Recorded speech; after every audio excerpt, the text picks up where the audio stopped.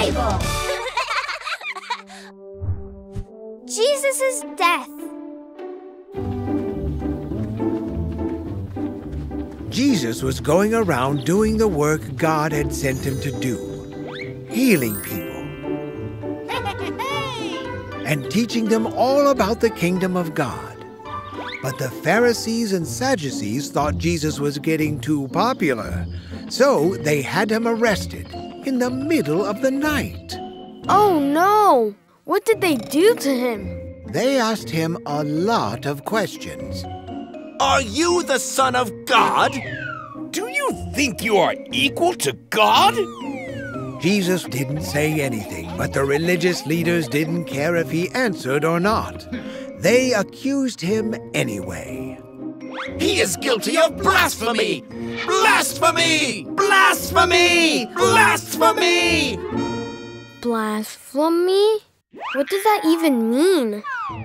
Blasphemy is when someone says untrue things about God.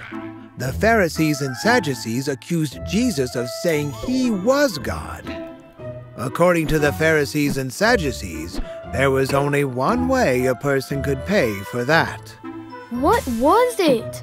Going to jail? No, death. No! There was a problem for the Pharisees and Sadducees, though. What? Even if the Pharisees and Sadducees said Jesus was guilty, they weren't allowed to kill anyone.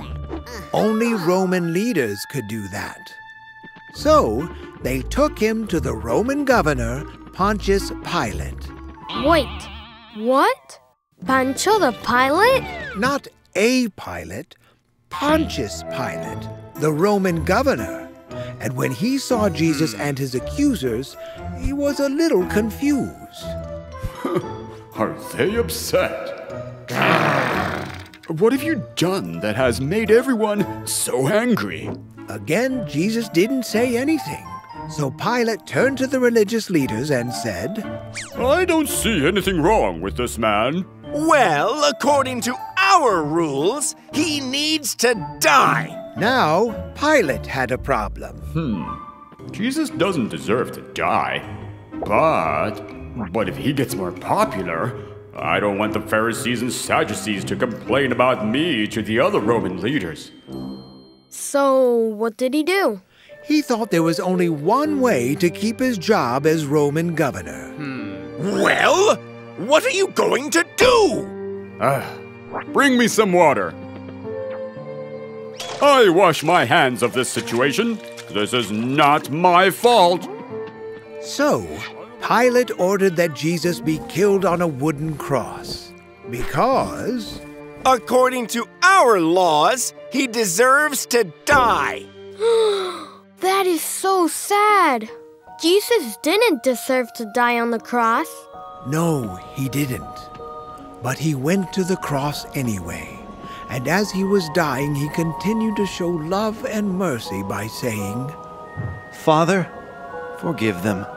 They don't know what they are doing.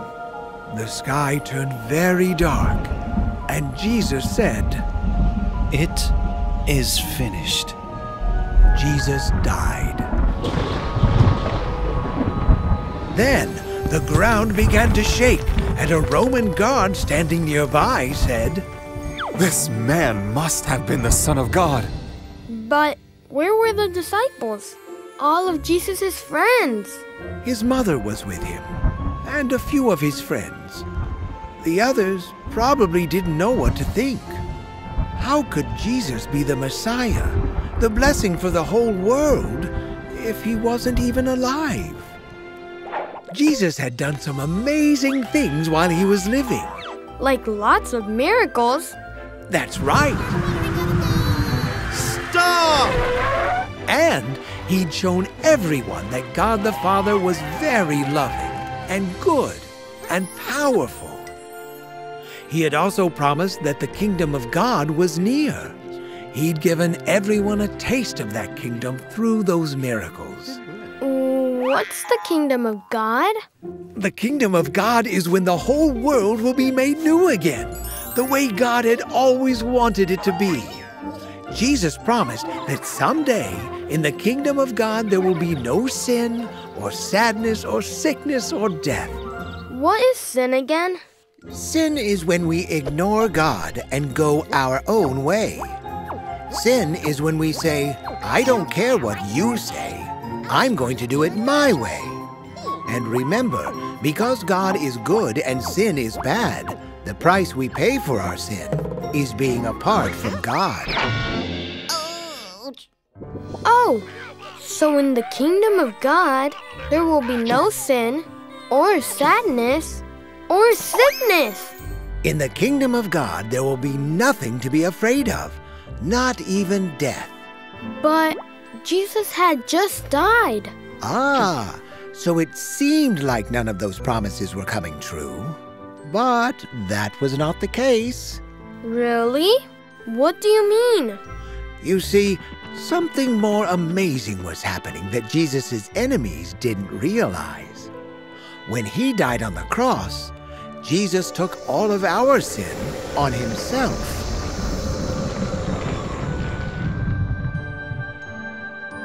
He did?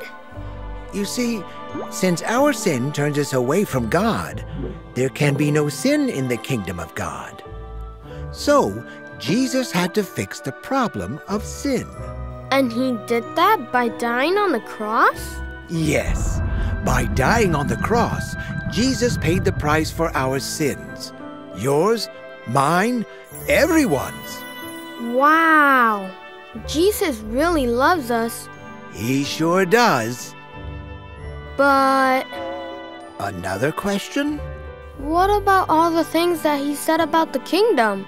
I still don't get it.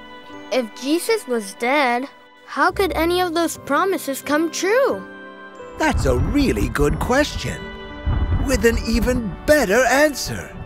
Because he didn't stay dead.